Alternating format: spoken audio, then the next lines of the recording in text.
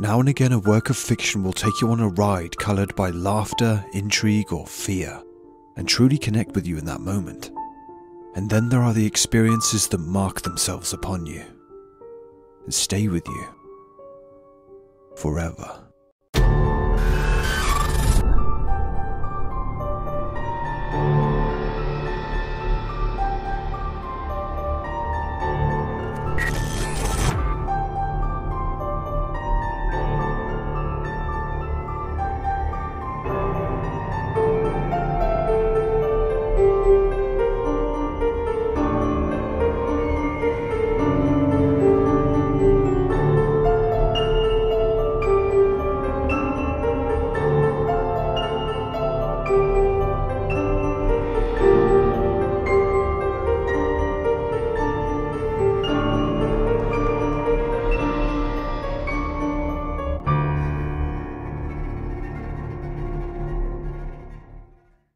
Song of Horror, a third-person survival horror game developed by Spanish developers Protocol Games, is described on their website as a Lovecraftian-inspired story, looking to bring back the dread of old-school horror classics, while enhancing the experience with modern mechanics. Safe to say that they have certainly hit the mark, as the experience they have crafted goes far beyond just an homage to classic literature and gameplay mechanics, to being one of the most profoundly intense and deeply unnerving experiences I have ever had with horror media. The story centers around Daniel Neuer, a recovering alcoholic who, after picking himself up out of the charred embers of existence following life-threatening addiction, is working a steady job at a publishing firm when he's asked to check in on an author, Sebastian Huscher, who has not responded to the firm about publishing his new book. During the game's prelude, Daniel visits the author's home to find it seemingly empty. An eerie tune playing out can be heard all around, and after some investigating is found to be emanating from a door, decrepit but reinforced, the music bleeding through its cracks.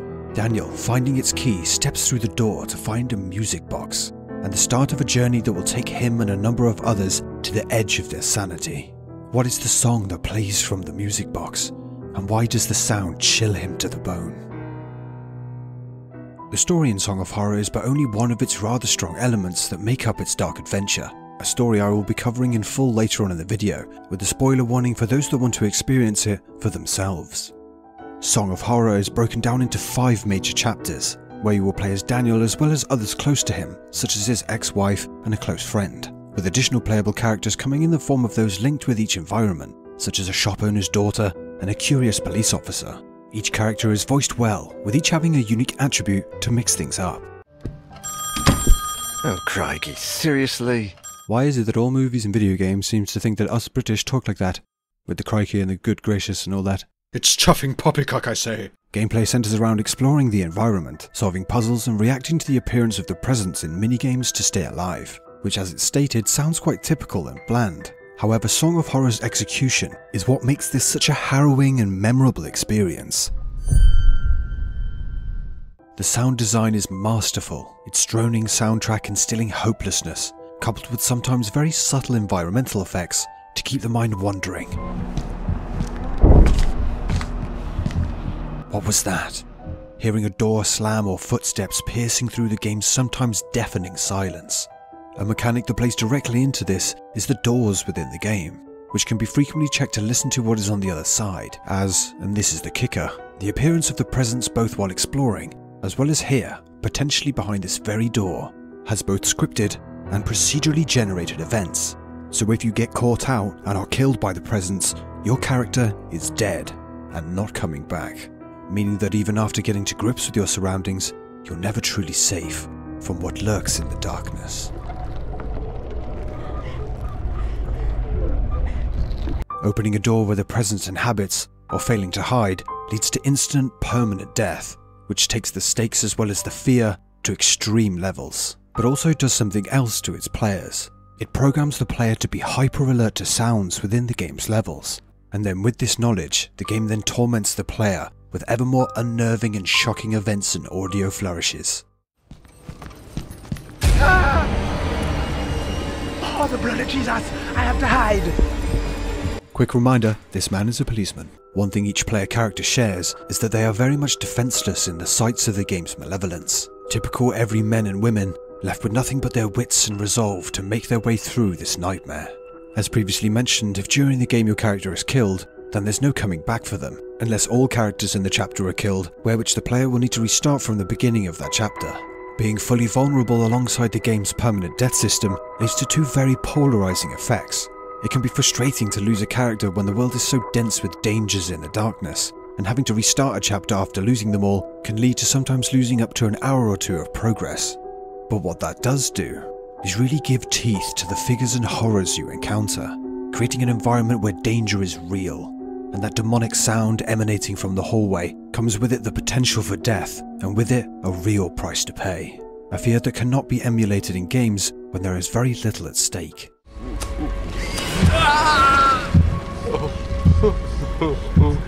Okay mate, you're really not doing anything for British stereotypes right now.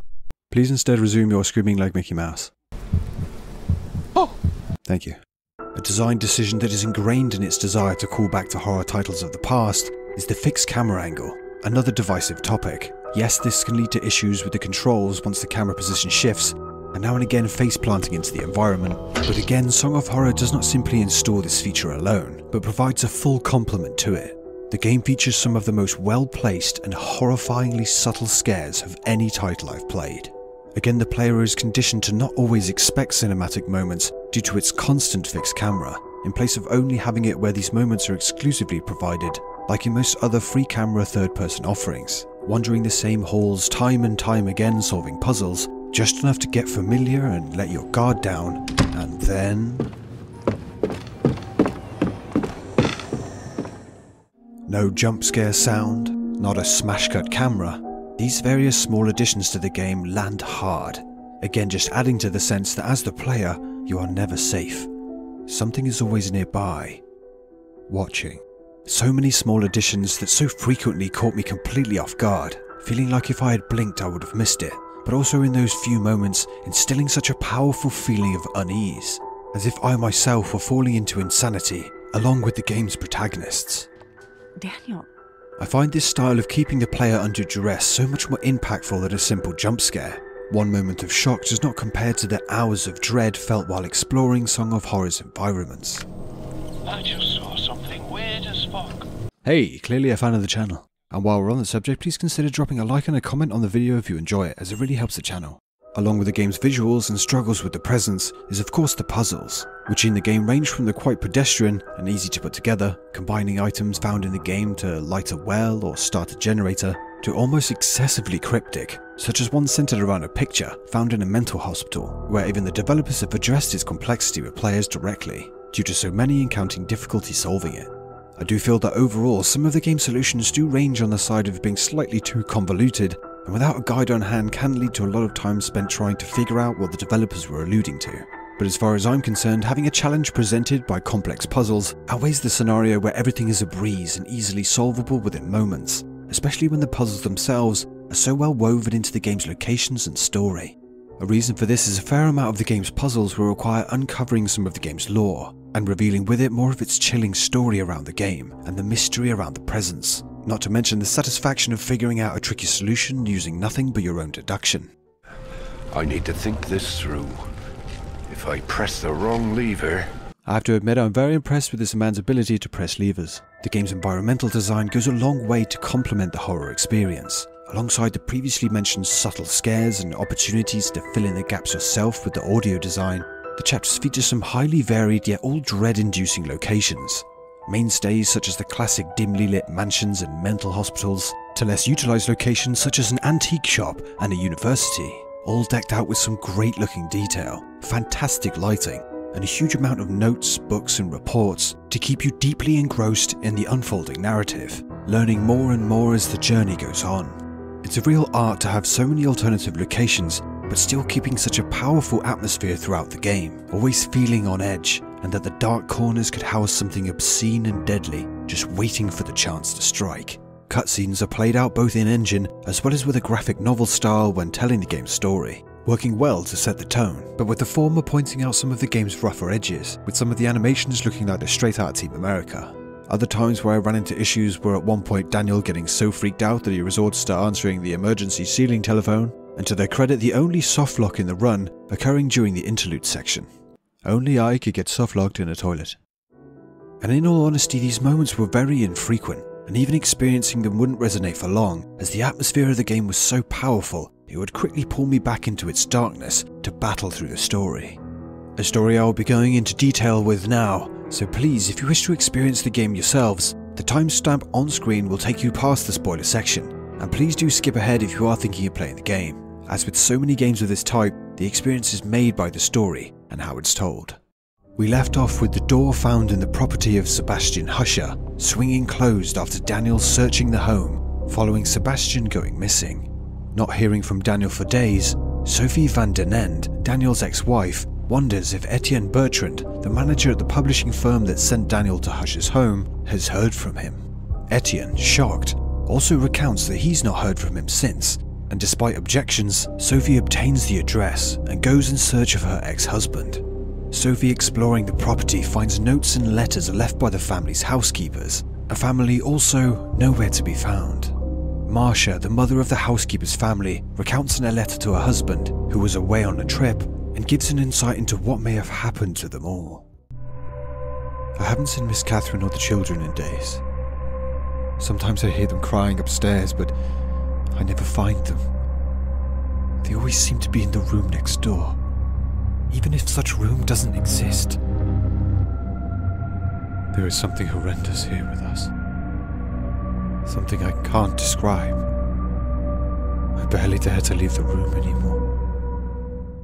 Riddled with questions, Sophie continues to explore the mansion, and with it begins to encounter the horrors within. The presence in the house, stalking her every move. Frantically, she uncovers the clues left by the family and unlocks the decrepit door in the study. Finding Daniel, just in time to pull him out of the true darkness that lies within. Daniel awakens in a hospital surrounded by Sophie, Etienne, and his close friend Lydia. His memory of the time trapped in the house is hazy, but he remembers the music box, its grim song playing out, hammering into his brain, but no sign of Sebastian Husher. Daniel's friends, along with saving his life, provide him with the documents he and they discovered in Husher's home.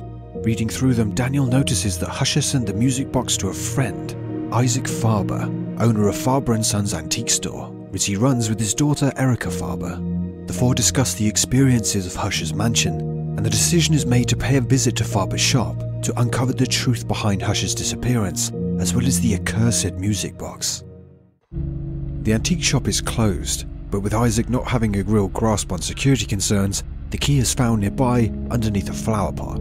Throughout the search of the store and the surrounding area, various letters between Husher and Faber are found, detailing their experience with the box and the horrors that began to befall them. The black figure. Those who crawl do not want to see it. They crawl. And the noise they make. No, don't ask. Don't get near. One note also contains the last location of the box, to be a bloodied wardrobe stored with a specific lot of antiques. With the presence ever stalking, the box is tracked down, after which they break into the office of Isaac Faber, only to be greeted with the grim sight of him hanging from the rafters. The darkness he faced grew too great for him to bear. After calling the police to handle Faber, the decision is made to return the box to its now known owner, Ariadne Legrand, in an attempt to end all the madness. Arriving at the address, they knock on the door and meet Ariadne, who upon receiving the box quickly asks, "Have you listened to it?" Yes. He has listened to it. Daniel requests to stay with Sophie for a few days to let things settle down, but is quickly shown that the nightmare is far from over. Sebastian Husher is still missing, and Daniel is no closer to ridding himself of the hellish hallucinations he is experiencing. The university where Husher worked may contain some answers in the documents belonging to Husher, who was researching the origin of the box. Making his way there, Daniel runs into Grace and Omar, a student of Husher's and another one of the establishment's professors, who agree to help track down Husher's research on the box's origins.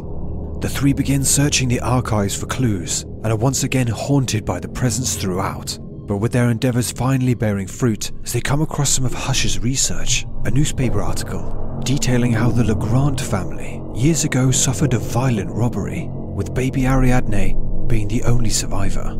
After yet another encounter with the presence,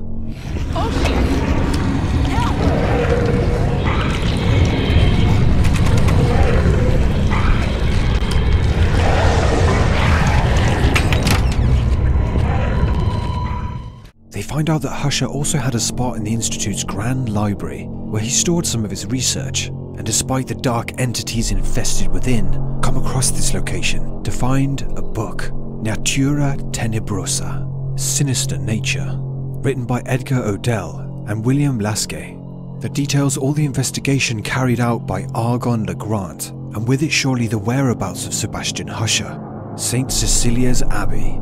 St. Cecilia being the patron saint of music, and the location being one that once hosted a cursed concert that no one escaped alive, and where Husher has gone in search of answers.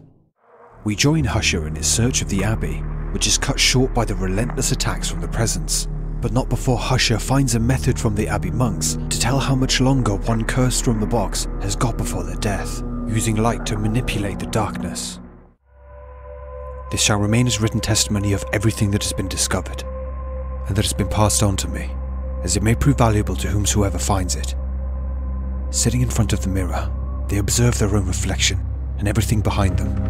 When they proceed to put the lamp out or dim its flame to the point that the eyes, blinded by the previous glow, no longer see, thereupon they light it once more and again observe their own reflections and everything behind them, repeating the process several times. And sometimes, God help us, the reflection shown in the mirror isn't what it should be. I can't begin to describe the horrors that appear, but what I can say is that the more frequently these horrors appear, the closer they are, and the less time we have until they are no longer only in the reflection. Daniel pulls up to the Abbey and is greeted by Ernest Finnegan, a close friend of Husher, who Husher had tasked with getting him to the Abbey, only to disappear for 4 days. This was nothing new to Ernest, who thought nothing of it, but after Daniel reveals his dark tale thus far, Ernest agrees to escort him to the Abbey and search for his dear friend. The Abbey is in disrepair, making exploration challenging. Coupled with that, the Presence is aware of their efforts, continuing to stalk them. What they uncover is what happened to the inhabitants of St. Cecilia's Abbey. A tragic tale to say the least, many driven to insanity and paranoia, leading to many deaths and disappearances. In a desperate effort, those that lived began worshipping the patron saint of music. Amongst so much pain and destruction, everything stopped, following the events of the last concert of 1912. And with the silence, the Abbey and its inhabitants were forgotten. The group delve deeper and uncover a door with 4 keys, and set about unlocking the clear location of Sebastian Husher, with Daniel eventually volunteering once again to enter the darkness.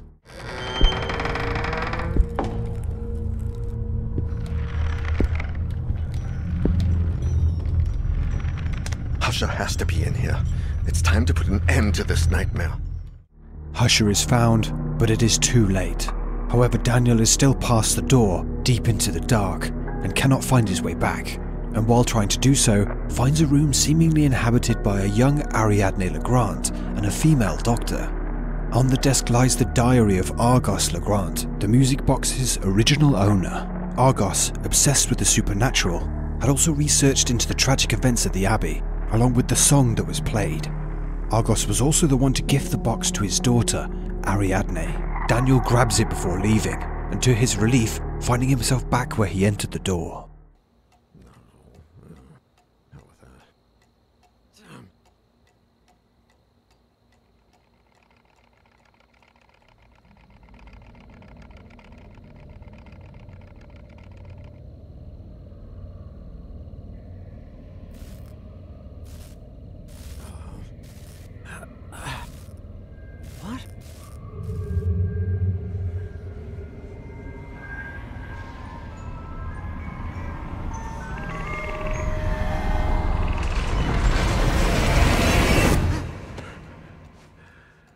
That place, that melody. God, I need to find something. There must be something here. Returning home for some much needed rest, Daniel wakes and begins reading through the diary for any leads on how to end his nightmare, but instead stumbles across yet another one. It transpires that the violent robbery that struck House Legrand years ago was actually Argos Legrand himself, unknowingly murdering his entire family. The presence infecting his mind, causing him to hallucinate and believe that in place of his family were agents of the darkness, there instead to take the lives of his family themselves. After realizing what he had done, Argos could not bear the grief, taking his own life to escape it.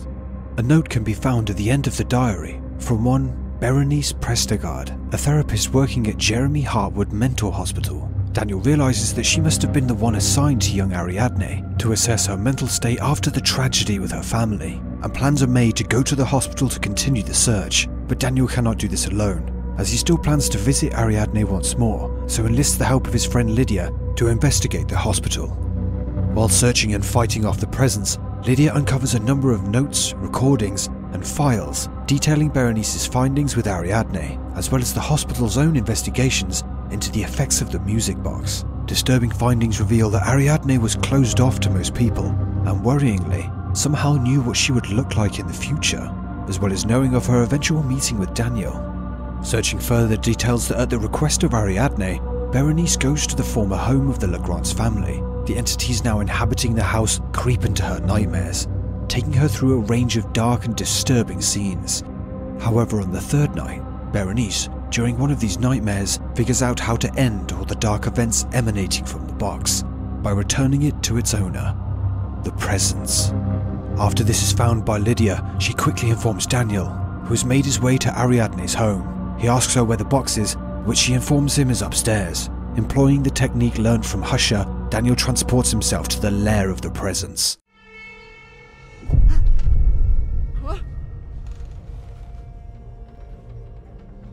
Where am I? After completing 2 chilling trials, he finally makes it to the home of the music box. God. This place. There. Where he quickly deposits it before being chased out by a wave of writhing darkness, closing the door and bringing him back to reality. Back in the home of Ariadne, he informs her that the song will never play again before passing out on the sofa. When he wakes, it's to pitch black. Ariadne can be seen staring out of the window, and when Daniel asks to turn on the light, she informs him. No, it doesn't like the light. Placing another music box before him, revealing that 2 boxes were made, one for each child. With that, Song of Horror concludes, ending as bleak and as mysterious a way as it started, and I want to appreciate that it steers away from the happily ever after to really drive home the horror for its conclusion. Leaving so much mystery in the plot threads does really well to keep things interesting, and there's a lot of more deeper lore and smaller plot points hidden throughout the game. Although following many typical trends in horror, both the voice talent and the quality of the writing in the notes and literature found in the game brings it together really nicely and complements the game's dark stylings. Song of Horror set out to revive an experience that was thought to die out in the early 2000s, along with the playstyles of pioneers such as Resident Evil and Silent Hill, bringing back a focus around the atmosphere created by the game as a whole, as opposed to relying on contemporary special effects and set pieces to do most of the heavy lifting. This game has a mood to it. The insanely well-placed soundtrack and the small horrifying touches to each chapter, wrapped up in the procedurally generated antagonist, for me, left me with an experience that I will never forget. You may call me sick, but getting such a profound sense of dread from a piece of interactive media is exactly what I look for when diving into the horror genre. The sheer attention to detail pulling the player's focus around and tormenting them throughout its runtime is just outstanding in this title.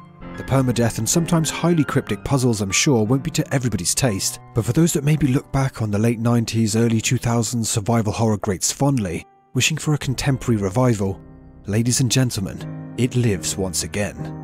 And for those willing to step into its world, are in for one hell of a ride. Thank you so much for watching. This was a bit of an expansion of what we typically cover on the channel, but this game's a crazy time and I felt it worth sharing with you guys. Of course, the regular RPG greatness will be returning up next in full force, but I'm really keen to get your guys' opinion on this video. Both returning viewers and anyone new to the channel, please drop the video a like if you enjoyed it, and consider subscribing to the channel for all sorts of RPG content. Thanks again for anyone making it this far into the vid, and I'll see you guys in the next video.